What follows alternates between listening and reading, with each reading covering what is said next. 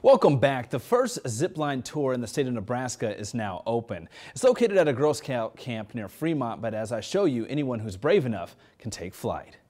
So we're going to put my legs through here, Sam? Yep. Strap in and let's get ready to fly. So this is the course here, huh? That's it. About an hour away from Omaha, Soaring Hawk zipline tour at Camp Crossed Arrows in Nickerson is open to the public.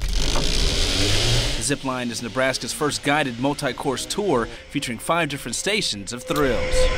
We saw a need for something like this. There we go. Located at a Girl Scout camp, property director Michael Davis says this project has been in the works for years and is happy it's finally open. Oh. Turning up the fun while showcasing what the camp has to offer.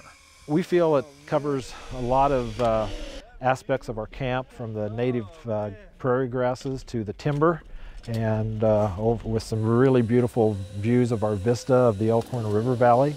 Flying through the trees, course manager Rob Anderson says thrill seekers will not be disappointed. Speeds get up to 30 miles an hour, with the last zip flying 70 feet in the air over a ravine. The platforms are sequenced, so we start off with the most gentle, slowest line, and then we increase speeds and heights as we go.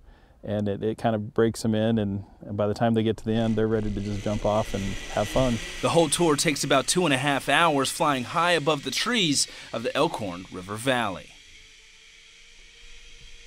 Now, proceeds from the Girl Scouts, or from that zip line, goes back to the Girl Scouts. The camp plans to add more zip lines in the future. For more information, we'll have a link on our website, 3newsnow.com.